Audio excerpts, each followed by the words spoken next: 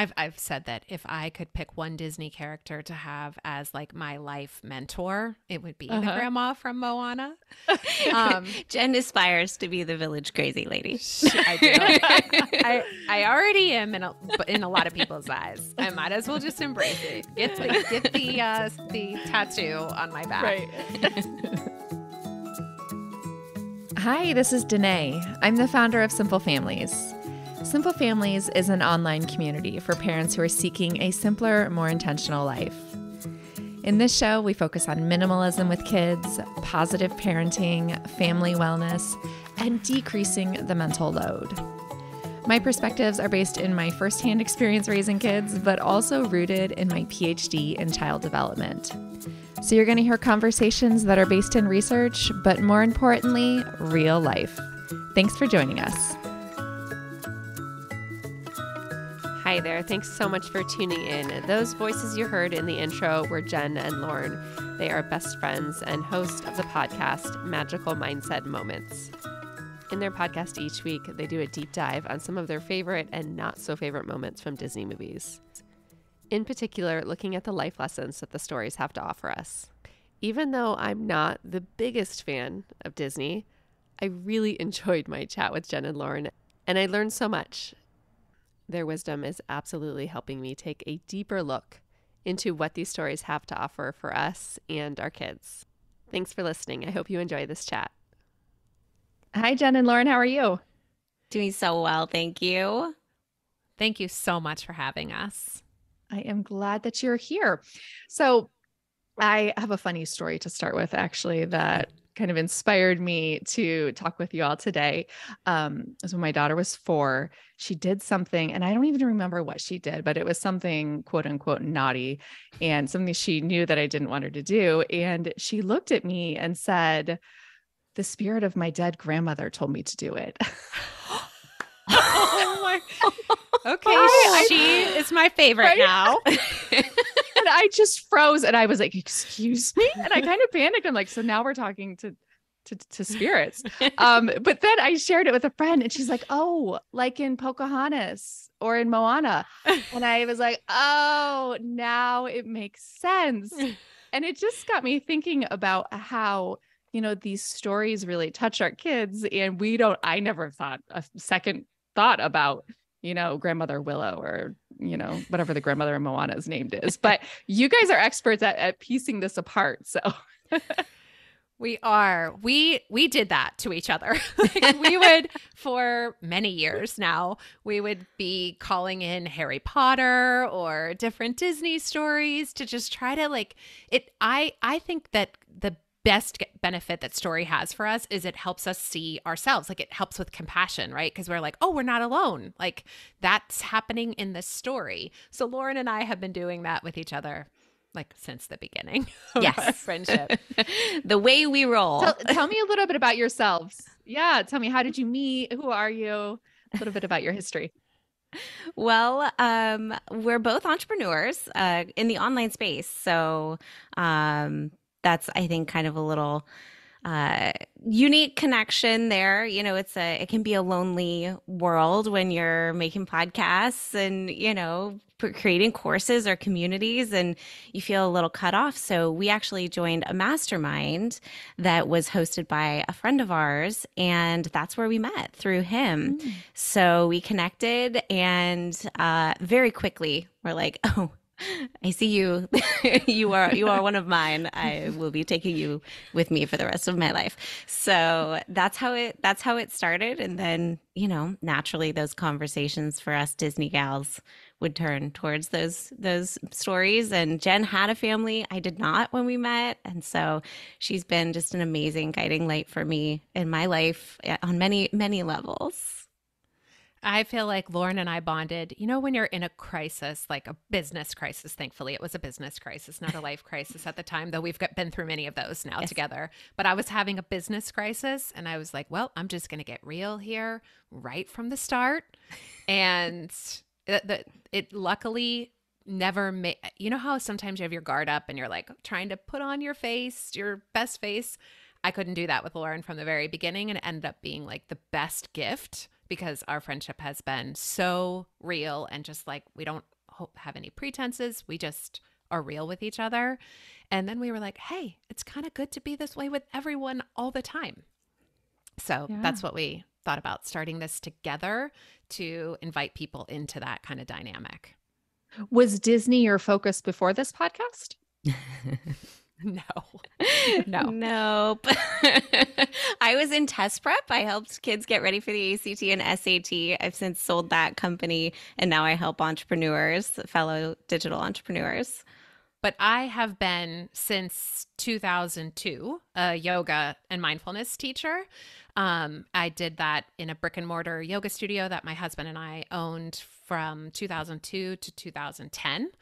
And then by just demand, as I had a daughter and my life got crazy, and I closed the studio, and my students were like, there's like this online thing now, which at the time I wasn't even reading blogs or anything in 2010. And they said, I think you could find a way to have some of it happening still online. And I've just been figuring it out online ever since then. And of course, when the pandemic hit, I was like, wow, that was really fortunate that I have been teaching yoga and mindfulness online for this long. So I still do that. That's still my main thing.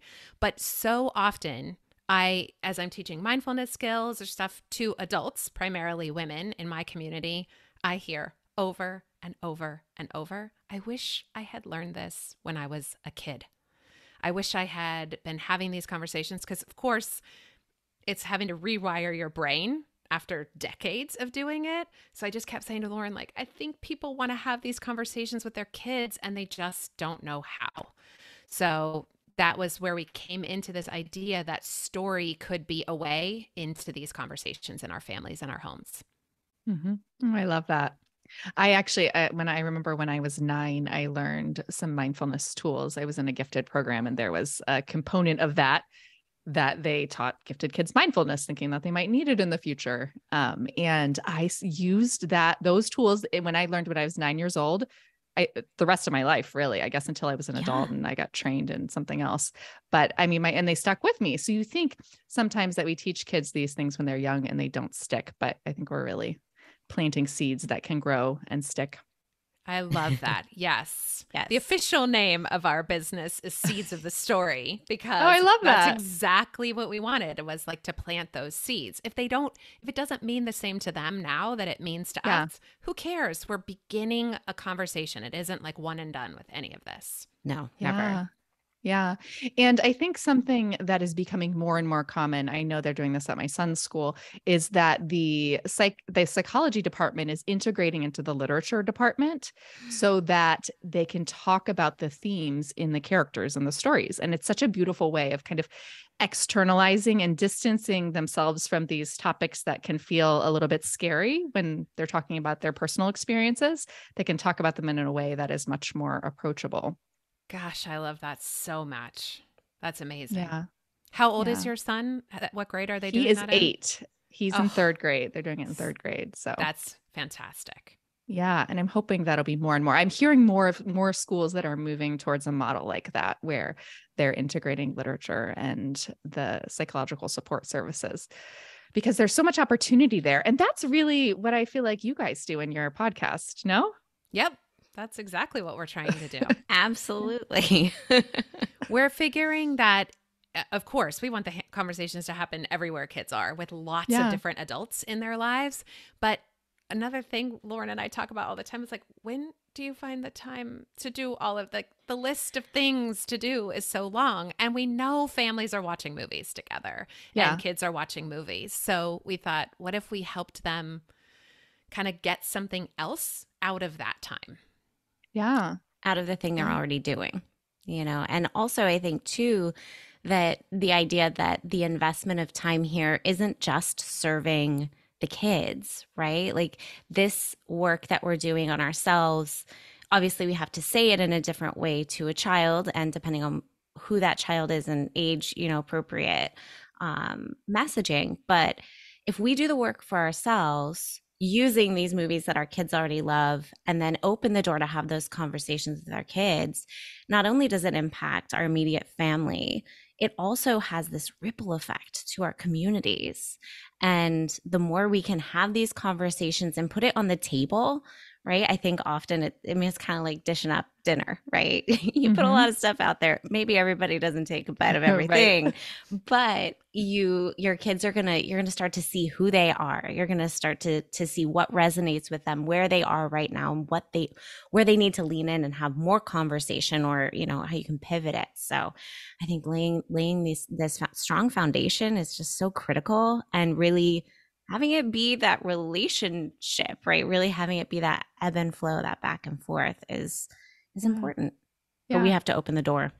Right. I feel like when Encanto came out this year, that was the first Disney movie that I recall there being some real conversation around the underlying themes. I don't really remember that, I was really young when The Little Mermaid came out, but I mean, they were just movies, and now we're really looking deeper into them. Even Frozen? Like, I don't really recall there being a lot of discussion around the underlying themes there. Do you feel like a new movement within Disney to have more things woven in, or we just haven't seen it before?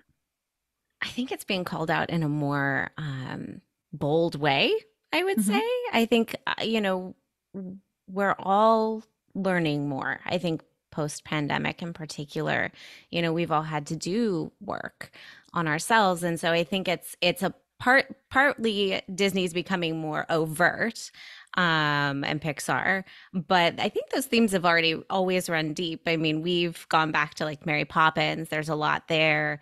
It's a little more subtle, right? It's a reflection of the time, but I think we are in a time where we're having more open conversations. So we're starting to see that mirrored in the movies that are coming out. But I mean, there's a lot in some of the older stories as well, especially the ones that resonate with us, right? The ones that the classics that we've taken along.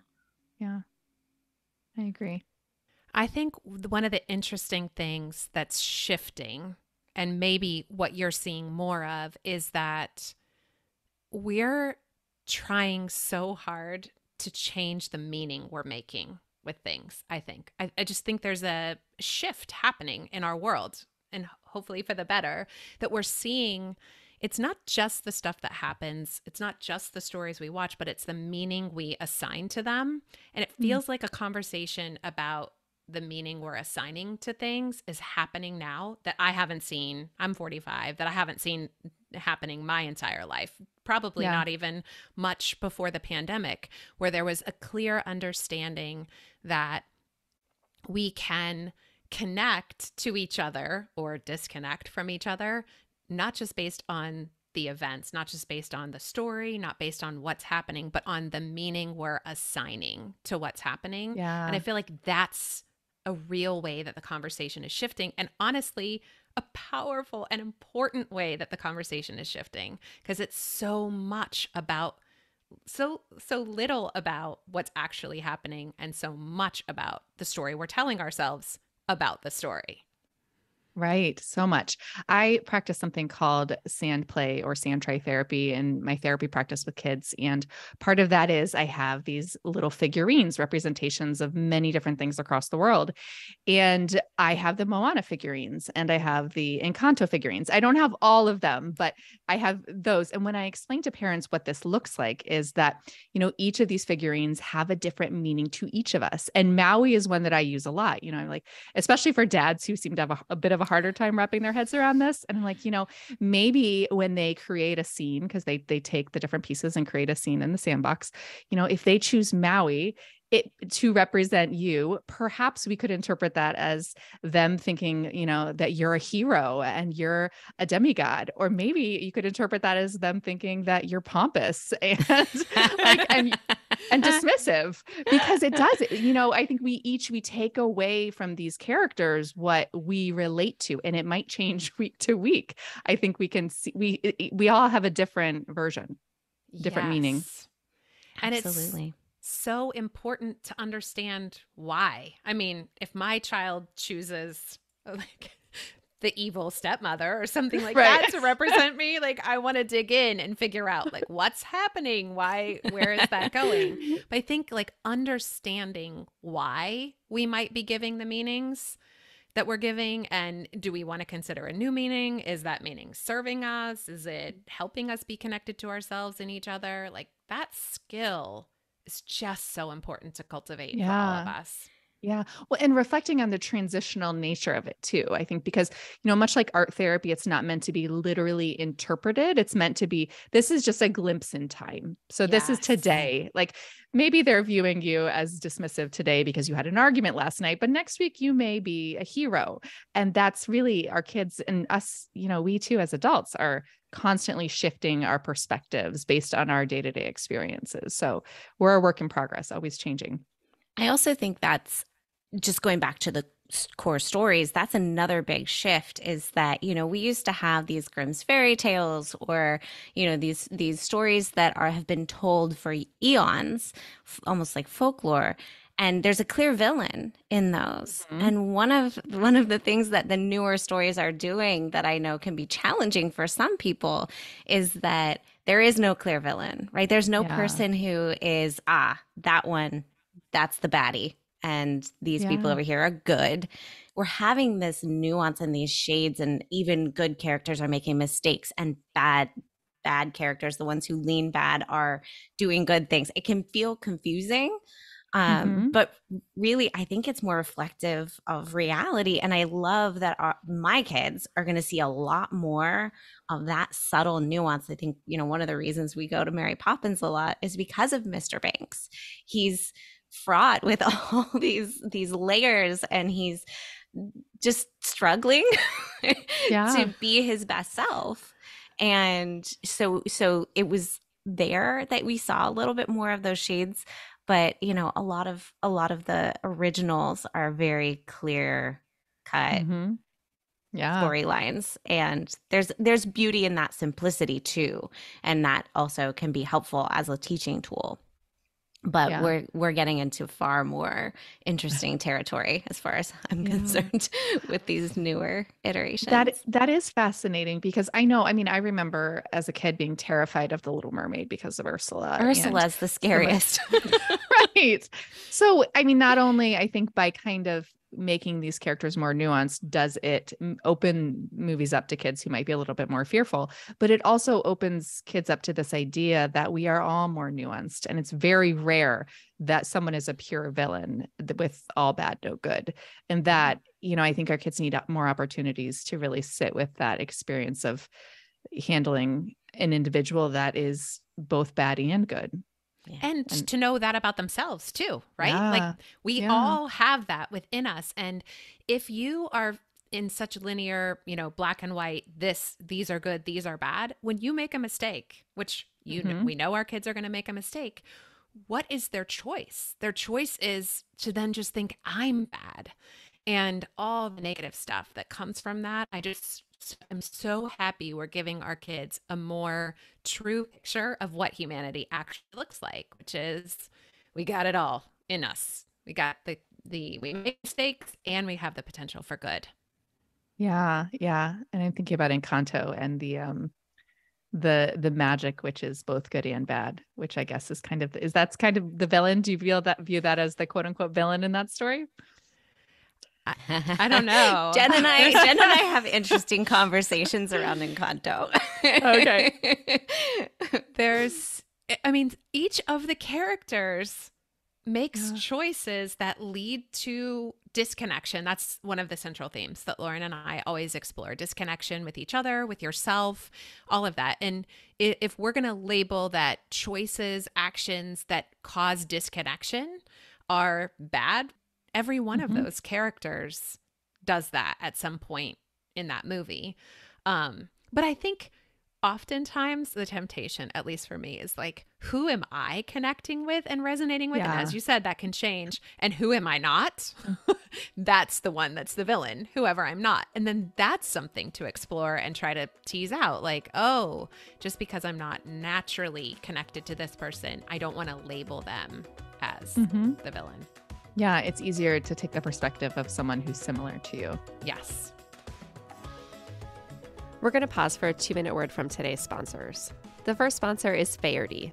If you're looking for a great holiday gift for a partner or a friend or a family member, look no further. Faherty is passionate about craftsmanship, comfort, and sustainability. Every piece is designed to be a lifelong favorite. And if anything happens along the way, Faherty will replace or fix your clothes for life, no matter what. You can layer up this winter with their best-selling Legends sweater shirts for men, women, and kids. Or try out their recycled high-pile fleece jackets or their new frost sweaters. If you see me this winter, I'll be wearing one of their flannels. If you want to try it out, Faherty is giving Simple Families listeners an amazing deal, 20% off your order. So head to fahertybrand.com/simple and use the code SIMPLE at checkout to get this deal. That's simple at Faherty, FAHERTY brand.com/simple for 20% off. fahertybrand.com/simple. Our second sponsor for today is Seed. I don't know about you, but I've been long overwhelmed at the idea of choosing a probiotic. There are so many different strains and types. When my brain gets into this type of decision fatigue, often it just shuts down and I end up getting nothing, which is why I love that Seed has just one great solution. Seed's DS-01 Daily Symbiotic is the real deal. It's a broad spectrum 2-in-1 probiotic and prebiotic. There are 24 strains formulated for digestion, gut immunity, and additional systemic benefits. What's unique about Seed is that they have a capsule-in-capsule design that protects against stomach acid, digestive enzymes, bile salts for viability through digestion. Start a new healthy habit today. Visit seed.com/simple and use the code SIMPLE to redeem 20% off your first month of Seed's DS-01 Daily Symbiotic. That's seed.com/simple and use the code SIMPLE. Thanks so much for supporting our sponsors. Back to our chat.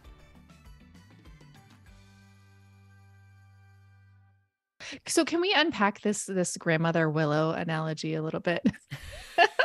I'm curious about your thoughts on how Disney portrays parent-child conflict and, a lot of times kind of circling in the grandparent as this savior, this like, don't do what your parents told you to do, follow your heart.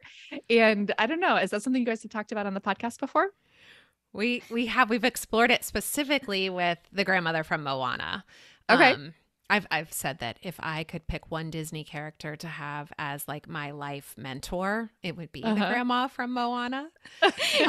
Jen aspires to be the village crazy lady. I do. I already am in a lot of people's eyes. I might as well just embrace it. Get the tattoo on my back. Right.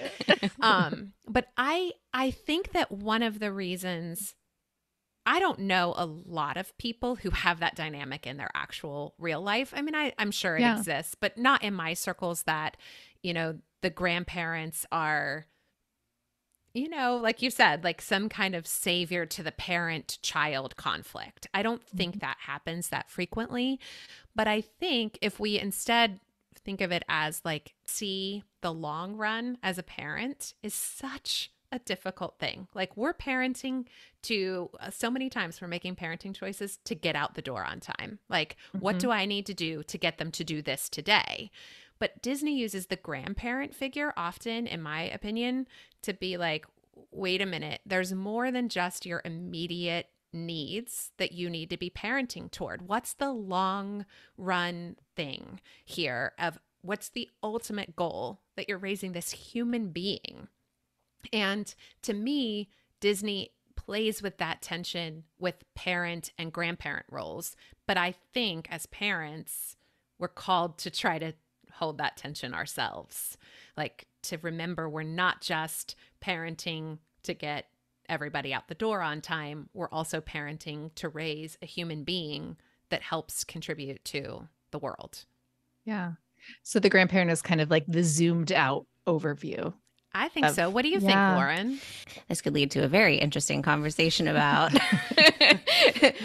parent-grandparent dynamics. But I think, if grandparents are grounded, right? I think, and that's the thing about, I think in Moana, the grandmother is she seems to really see her son, right? And she's not trying to right wrongs necessarily that she made. Like it doesn't feel like she's making up for something. So it feels like it comes from a really like grounded place, her guidance. And it seems like it really honors both Moana and her father. the advice that she gives, that she's trying to really respectfully navigate that. I will be honest, I haven't seen Pocahontas in maybe 20 years. So Yeah, same. I can't speak to Grandmother Willow, but I'm curious to know what you would say today. I haven't seen it in a very long time either. She watched it without me. So I'm trying to recall. She would go to visit, and then I know she brought John Smith there once. But Jen, do you have any recall like Grandmother Willow? I think it's a similar dynamic to the grandmother in Moana. It's that she's zoomed out. She's like seeing a bigger story than the immediate story. And she's trying to help bring that into fruition in the role.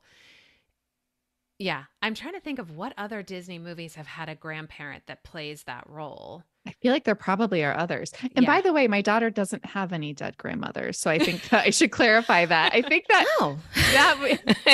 that's even that was the reason that this was so alarming to me when she said this. I'm like, well, wait a minute, your grandmothers are still alive.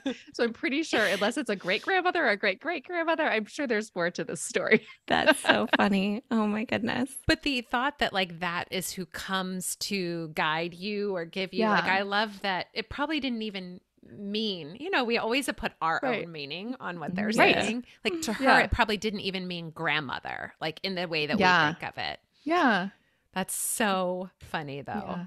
I was called to follow my own path by something greater than I. Something along those lines.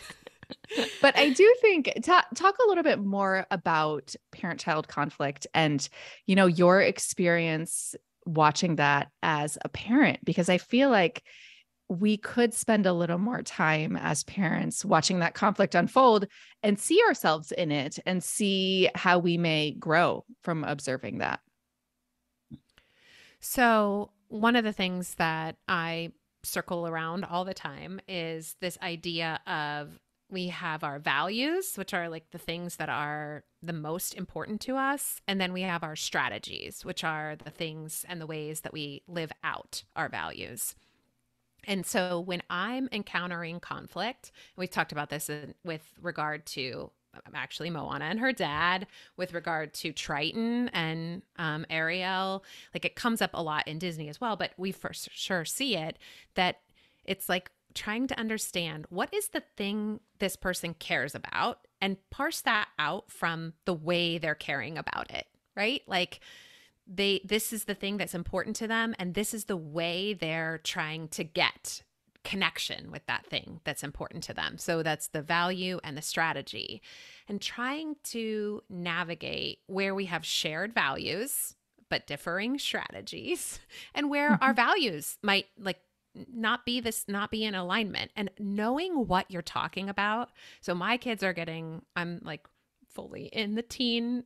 My daughter just turned 13 this year. So as our conversations evolve, like something that she's prioritizing, like wants to go to a sleepover, for example, but it's conflicting with a family time. So she's prioritizing a connection is really important to her, but her strategy for connection right now, as it should be, is friends. And connection is important to me, and I want connection with each other. And like having a conversation where we can say, I see that this is really important for you and that this is the way that you're doing it, or the way that you're prioritizing it, the way that you're wanting to experience this thing that's important to you. To me, it's the most helpful way to get to not necessarily like everyone's happy in agreement, but to see each other in the conflict and to see ourselves and then to see each other. And I try when I know I'm heading in. Sometimes, of course, these conflicts pop up out of the blue and totally blindside me, and then I fail epically at this. Yeah. But if I know we're approaching a difficult conversation, I try to go into it like, what's important to me? What's important to her? How am I living that out? How are they living it out? Like trying to get clarity around those things is so important for maintaining connection in the midst of conflict. And I Yeah. have littler ones. So I have 3 and 5. And so we're navigating things like tantrums and, that sort of thing. And like my daughter in particular right now is going to like these extremes, right? Like I will never be loved. I'm never doing that. Or you will always, there's no middle ground. You are the worst mom in the world. Yeah, I haven't gotten that one yet. I have been told that I am ruining How her come? life. Okay, close. Which I was like, wow, that didn't take long. Yeah. I'm really good at this job. But I feel like those tricky moments, and Jen and I talk about getting out the door. Why is the front door such a just awful place? I don't know. There's so something about the terrible. energy swirling there.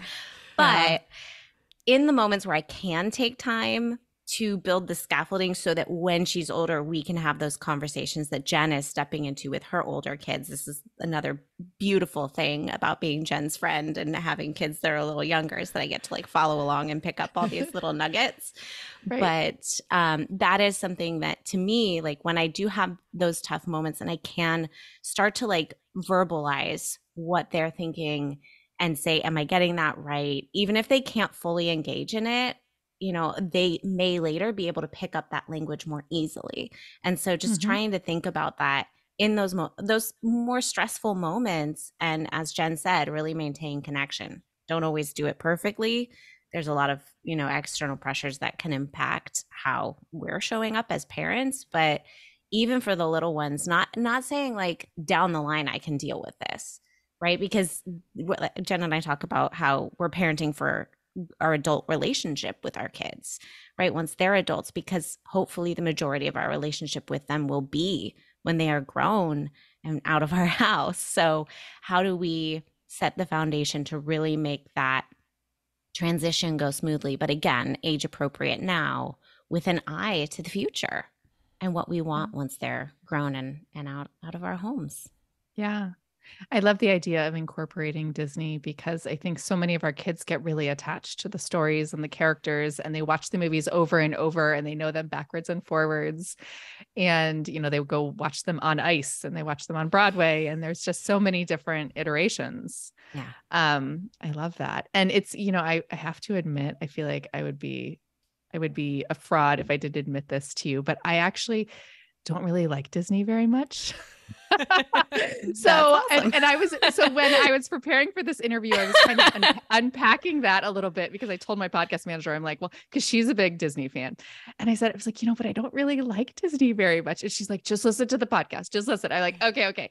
So then I listened. I'm like, I actually really love this. So you actually have helped me to pivot my mindset and actually unpack a little bit of the fact that it's not actually Disney that I don't like. It's Disney World and like the crowds and the chaos. And like, that's just not my thing. That's not my vacation. So I don't think it's Disney that I don't like. So now I'm like, I'm rethinking my whole relationship with Disney.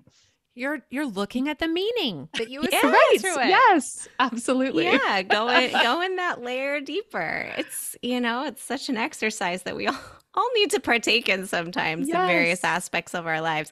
But if you want 2 gals to show you how to do Disney World right, we got them right here. It's literally like 2 miles that way. So Really? I know how to do it. And my husband works at Disney, but I If you don't. could take All me the on- things you just said you don't like, I'm right there with you. I cannot handle Right. any of that. And when people come with me to Disney, they're like, "Oh my gosh, this is a totally different experience," because I know how to work the system. Work the lines. Yeah. And that's the important part, right? Making it smooth and yes. peaceful. And the last time I went, we just went for a day and we were elbow to elbow with other people. And it was just, Those days it wasn't fun. not fun. 3 hours in line for Peter Pan. And it just did that. My kids were 3 and 5, I think, when we did that. And it just wasn't You're my not idea of broken, fun. but you thought that was Okay. not fun. Yes. Okay. That's not fun. Even for the people who love Disney, Yes, that part right. is not fun. I've looked at Lauren in the middle of a crowd for fireworks and been like, I don't think this is worth this. Right. I want to leave. I can watch from the beach across the lagoon and have plenty Right. of arm space around me. Totally. Yeah. So finding what works for you, what works with your family, and being willing to shift your mindset on it. Yes, absolutely. Well, thank you so much for sharing today and for chatting with me about this. Tell me a little bit about where to find your podcast, where to find you online, how to get in touch. So I think the best place to come is our website. So it's magicalmindsetmoments.com. There's links there. Anywhere you listen to podcasts, you'll be able to find us. We're also on Instagram. And so with every episode, we give a conversation starter or a journal prompt. You can use it however you like, around the kitchen table or on your own or at coffee with a friend. And so we post that to Instagram. And we love to hear back what people are getting from this show. So come on over, share your thoughts, take a listen, and we would love to hear from you. Thank you so much for both of you being here today. Thank you for So having grateful for us. the opportunity. Thank you. Thanks so much for tuning in. I hope you enjoyed my chat with Jen and Lauren. If you want to get more information about them and get in touch with them and the things that we talked about today, go to simplefamilies.com/episode 333. I appreciate you being here. Have a good one.